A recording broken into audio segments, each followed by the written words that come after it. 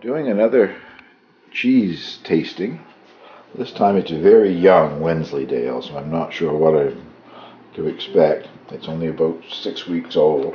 And I thought I would weigh it this time. I forgot to do it the last time. 1.5 kilos.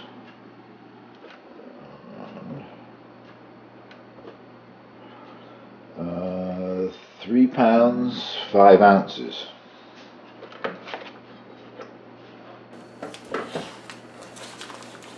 My very hubbly Wensleydale. I had problems getting the curd to compact into a nice smooth cheese.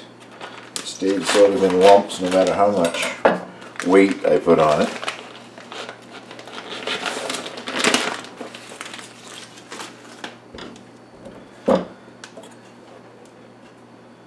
What I usually do here, I guess, and try to quarter this if it doesn't fall apart on me.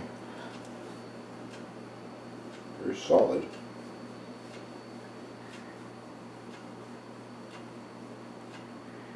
You're seeing an excellent view of my arm, I'm sure.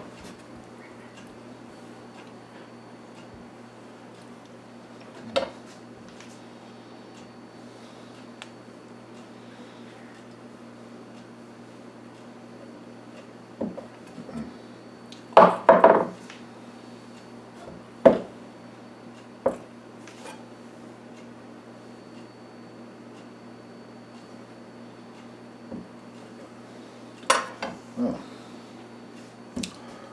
There it is, cut into chunks anyway. I've sort of been nibbling already on little pieces that fell off.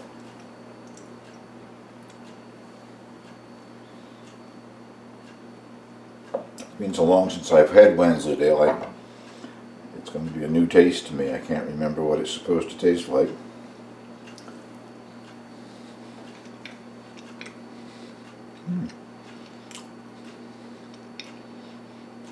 Well, for a young cheese, it has a nice flavor. Something in the range of a very mild cheddar, I guess I would call it.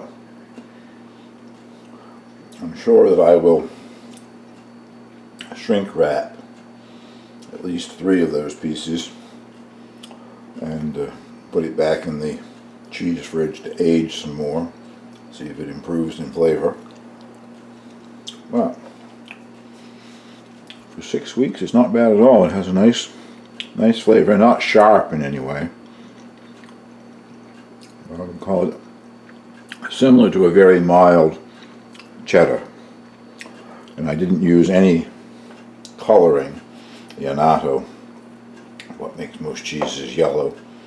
I find that I can taste it. If you are using it in the amounts that is suggested in the recipe, I can taste something that I'm assuming is the annatto, and I've had that confirmed by another home cheese maker, Andy in Australia. He can taste it too. So I stopped using annatto. Most of my cheeses are now very white. Well, thank you for watching. There's another cheese cut and tasted.